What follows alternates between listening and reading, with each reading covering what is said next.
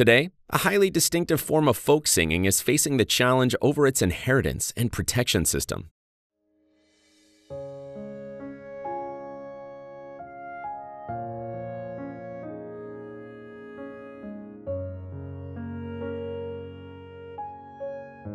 The neatly seated Dong ethnic houses, scattered drum towers, and women dyeing cloth by the wind-rain bridges form a harmonious picture composed by the mountains, rivers, and people in the ethnic village.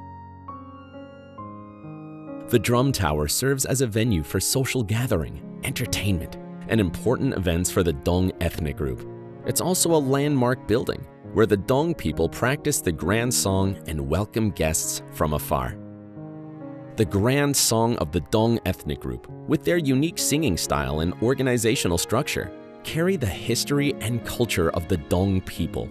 They are an integral part of the Dong social structure, marriage customs, and spiritual life. On a summer afternoon, students and teachers from the Central Conservatory of Music gather at the drum tower, along with elderly individuals dressed in traditional Dong attire to discuss this art form. Inside the drum tower, there's also a Belgian couple who, thanks to the recently implemented visa-free policy, were visiting China. Little did they know that this trip would bring them unexpected gains.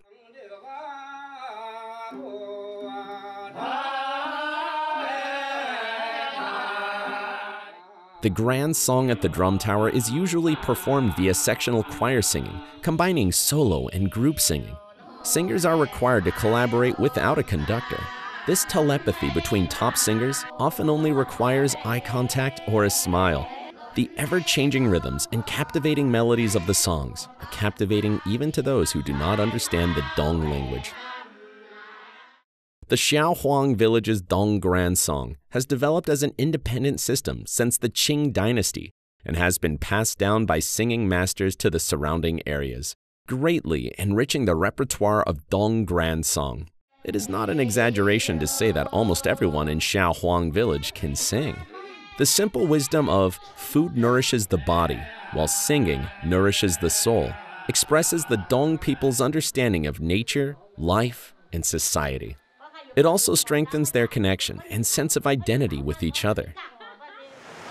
这一条河就是很叫船过河。以前我们这里有一点故事，有一个老人边煮鱼手过来，边唱歌边劳动，光劳动也没有开心，也没有快乐。人不唱歌人会老，花不听歌花不开。After the grand song performance ends, its melodies can still linger for a while. However, the singers often return to their normal lives and embrace the hustle and bustle of the city.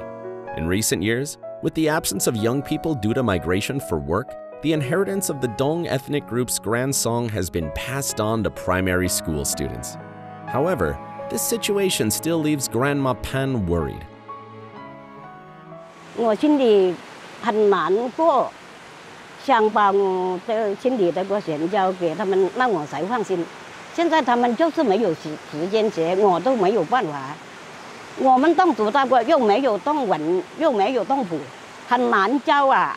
教一首歌，几天他们才上得一首歌。 After bidding farewell to the teachers and students, Grandma Pan, wearing a pair of rubber-soled shoes, walked to the entrance of the primary school. She climbed several dozen steps and, without taking a break, went straight into the classroom to start her lesson. The children may not realize it, but the elderly person in front of them is a living textbook of this national-level intangible cultural heritage. Bye.